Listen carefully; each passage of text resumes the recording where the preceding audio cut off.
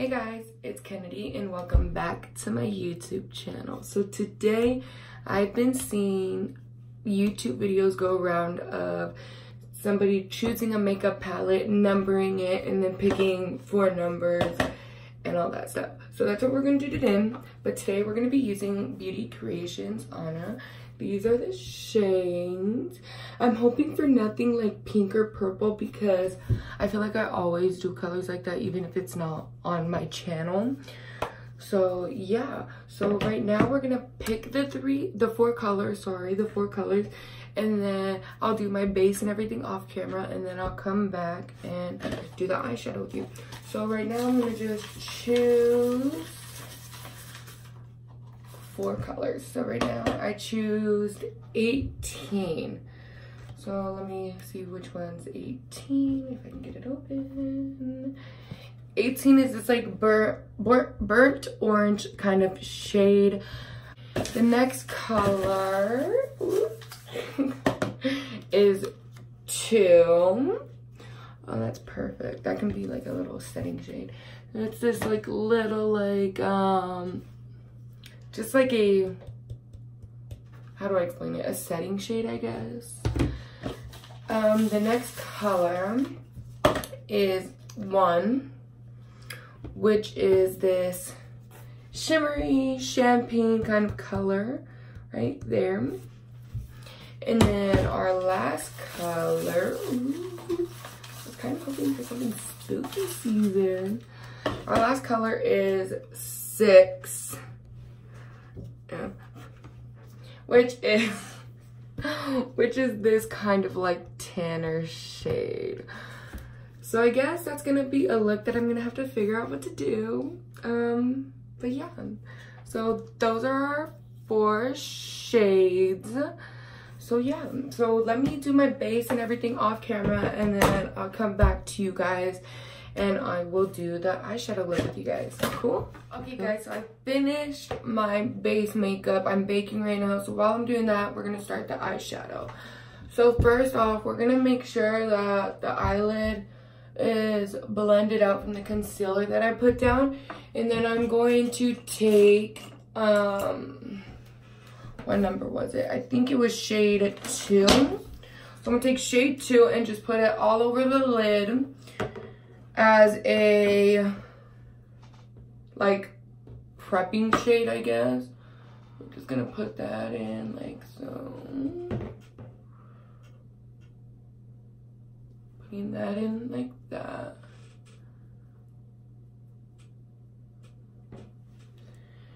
Same thing to the other eye.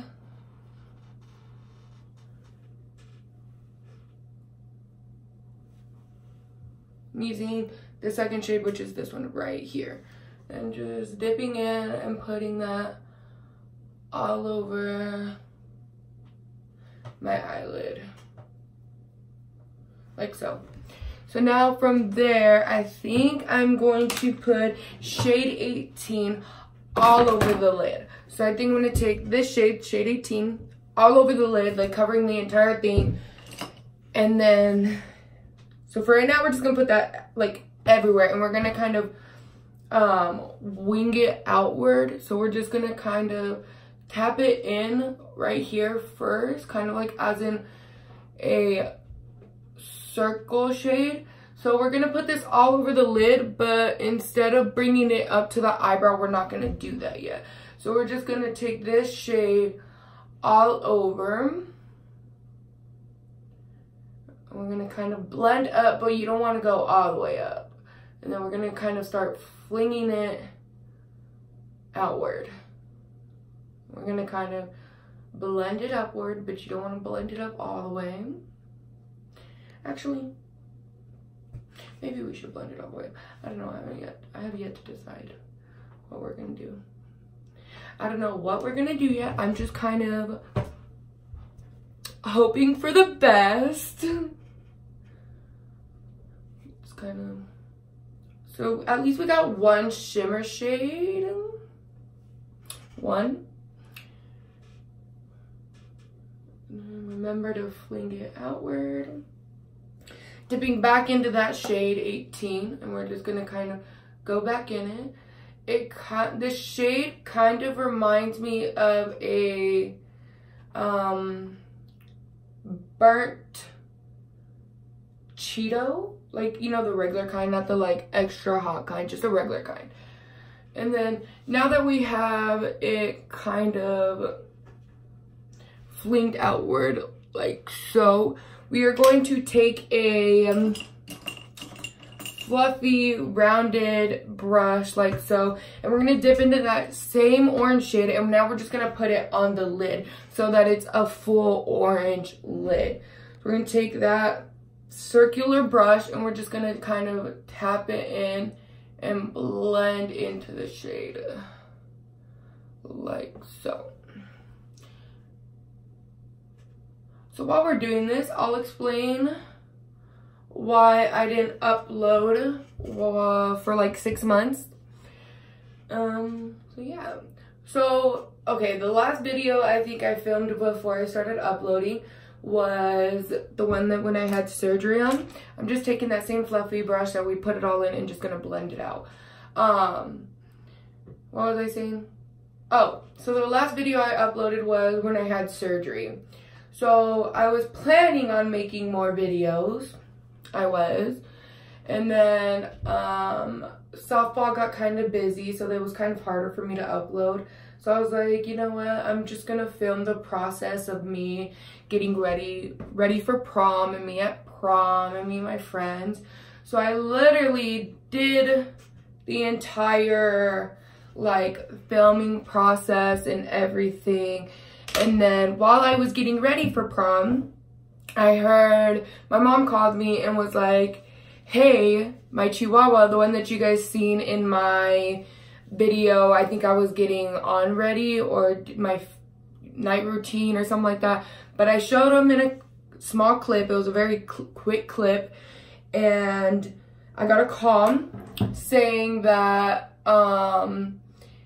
he was bleeding really bad, and he heard him cry outside. So when he ran out there, she thought my pet pig had like pushed him over, or like kind of went at him and attacked him in some way or something like that. So so she thought that happened, but he was nowhere near the pig, or the pig was nowhere near him. And he was like, from what I heard, he was towards the back gate, like the backyard gate. And so my mom went out there and she picked him up to see if he was okay. She said she didn't see anything, but then when she went to go set him down, she saw all the blood on her hands. So then she thought, okay, maybe he just got a splinter or something, you know? And then, so then she like is getting him in the freaking shower or the bath, getting him cleaned up to see like where the wound was and like what was going on and what was wrong. So she was doing that, and she cleaned him up, and she found 3 different wounds. She found one, I think, on his like back right here, like on his like kind of like his spine, but more towards his shoulders, I guess you can say. And then the other 2 were underneath his stomach, like that. Like it was like 2 right here and then 1 on his back.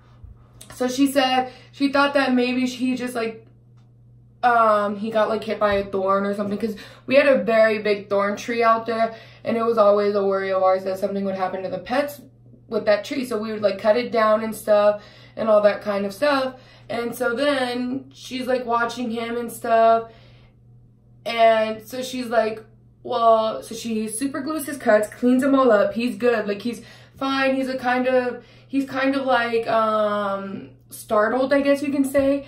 And so so I get that call saying that he was hurt, but they think that he was gonna be fine, that he was fine, that he just needed a rest, and he was a little bloody, but they were keeping him inside, and like he was just kind of scared, and we don't know what happened to him. That they don't know what actually happened. They don't know anything about that. So they were just kind of watching him, and as my mom was watching him, they noticed like 4 other different wounds that were on him. So we were like, what the heck? But they were in different areas. They weren't like, how do I explain it? They weren't like aligned or something that could help us figure out what happened, you know what I mean? So we're sitting there, she's sitting there trying to figure out what's going on, and I'm getting ready for prom, trying not to cry, trying to be like, yes, this is my best friend's senior prom, it's my junior prom, I'm trying to not ruin it for her. So I was like, you know, I'm just gonna kind of enjoy the night and hope for the best, you know? So that's exactly what I'm doing. I'm enjoying the night. We're at dinner and I'm texting my mom like, is he okay? Is she okay? Is he okay? Is he okay? And she was like, I don't want to talk about it right now. Like, he looks like he's doing fine. She's telling me he's doing fine and all this stuff. And so I'm filming the entire prom thing. I had the entire video set up to put it up. I just needed to do the outro. And so I'm crying at dinner because I don't know if he's okay, because the way my mom was acting, he wasn't okay. And so I was panicking and I was like, I should just go home, be with him and stuff. Taking that same round brush to do my lid. And so I was like, I should just go home. And everyone's like, no, Kennedy, you've already spent $60 on the ticket and you've already spent almost $200 on your dress. Just stay. He's fine. So I was like, okay, fine. So I stay at prom, or we go into prom, and I didn't really think about it while I was at prom because I wanted to enjoy my night. And so that's what I did. I enjoyed my night, and then we went over to my best friend's house, and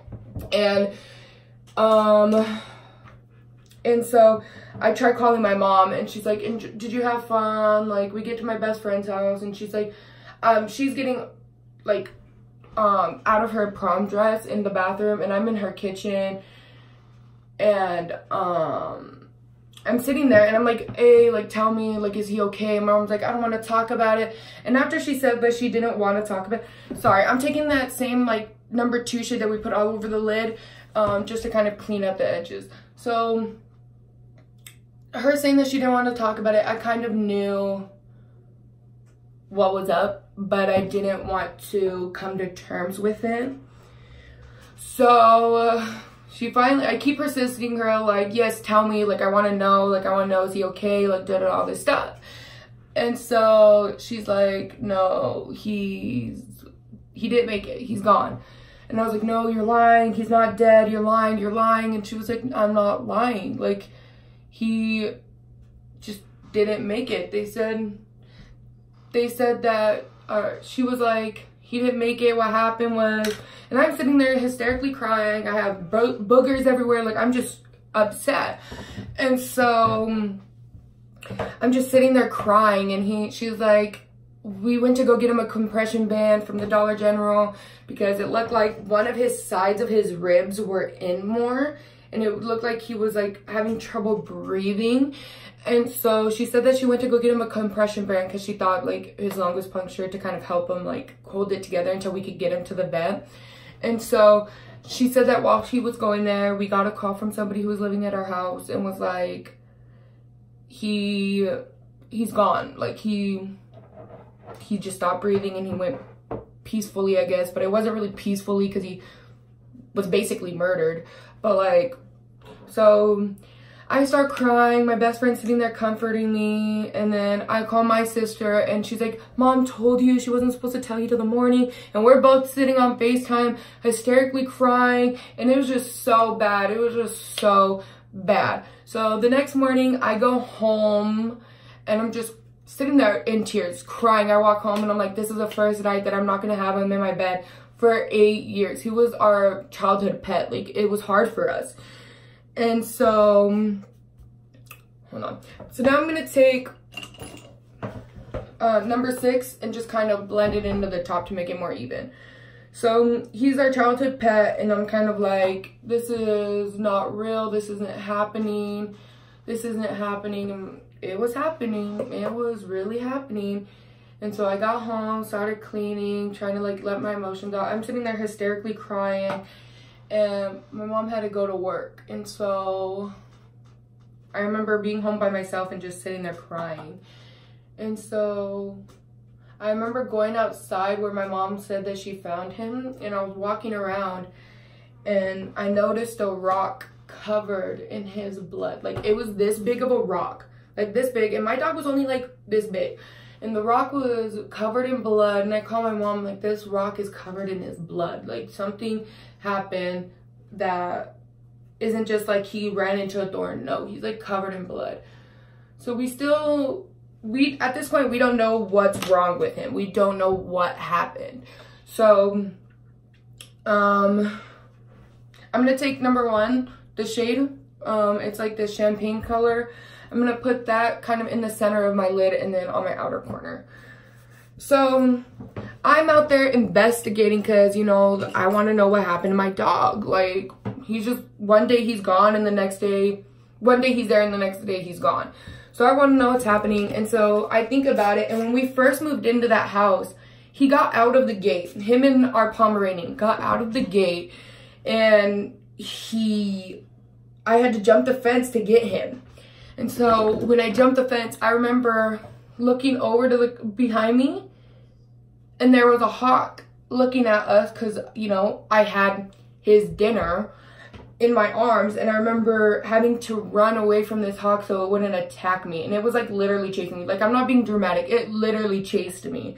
And so I'm thinking about all this stuff that happened when we first moved in, and it starts to click, and I'm like, we've always had problems with hawks there. And like, so we're like, okay, I'm thinking, my mom's thinking, my sister's thinking, and we're all just kind of like, yeah, that happened. Like, he's gone, but what happened to him? Like, none of us know what happened to him. So I started putting 2 and 2 together, and I think a hawk grabbed him, and I think this giant freaking thorn tree that we had, I think the dog was moving around, my dog, he was moving around, and the hawk lost grip of my dog, which was the 3 marks on his, the one on his back and underneath his stomach. And when the hawk dropped him, he fell into the thorn tree and he hit that rock. And when he hit that rock, he punctured, his rib broke and punctured his lung. So that's what I'm thinking that's happened, and that's what we went with since he's died.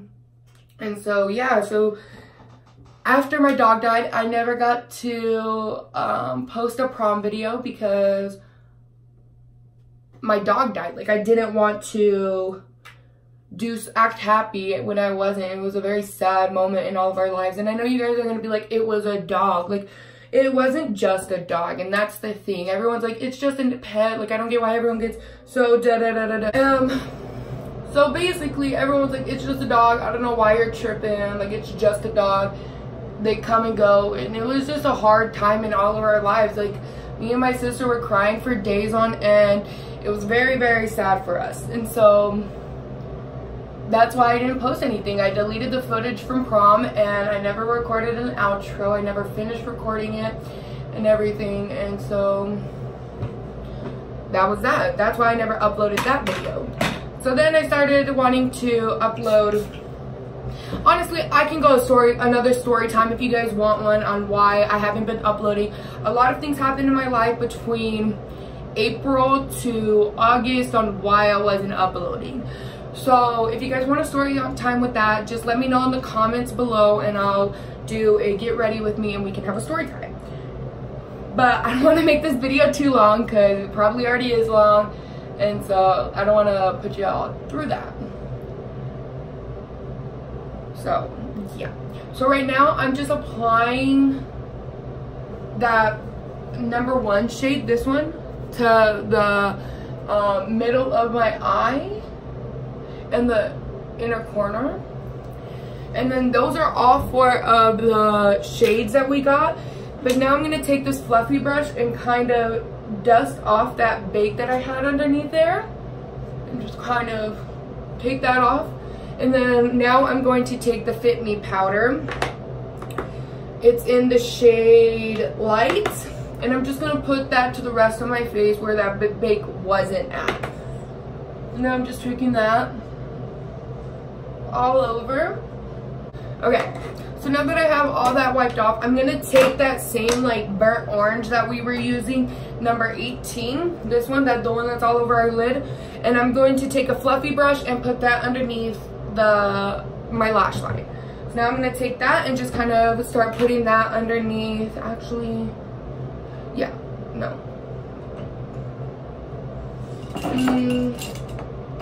Okay, so we're gonna take this fluffier brush by e.l.f. It's called the Blending Eye Brush. So now we're gonna take that burnt orange shade and we're gonna just put it underneath my lash line and blend it into that smoked out corner. And we're gonna take that all the way into the inner corner, and we're gonna take that outer corner into the outer corner that we blended outward, if that makes sense.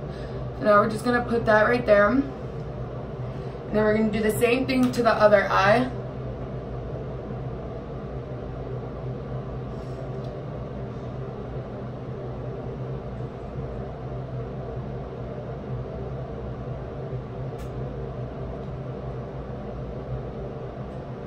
Okay, so now that I have that under there, I'm gonna take that same brush that we originally blended everything in, and I'm gonna just kind of smoke it out even more.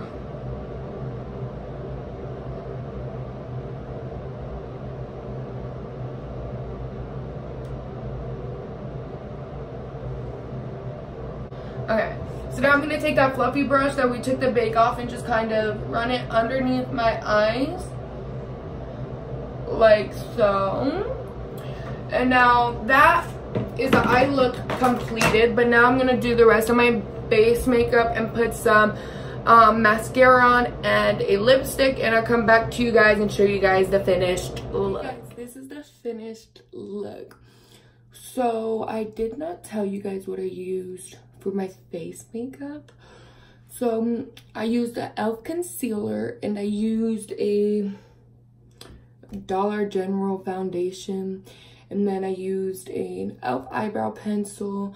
And then I used an e.l.f. bronzer. And I'm not wearing any blush. And then that Wet n Wild highlight that I used in the last video. So I hope you guys enjoy this video. If you guys have any ideas what you want me to do next, leave it down below. Please like and subscribe. Please. I hope if you guys haven't seen my last video of my best friend cutting my hair, go watch that one. It's kind of boring but kind of fun, so you can see me stress out. So I hope you guys like this look. I really like the colors and like the way the orange brings out my eyes.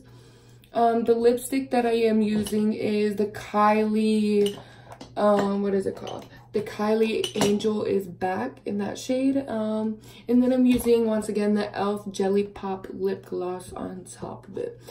So yeah, hope you guys enjoyed this video. See you guys in the next one. Bye.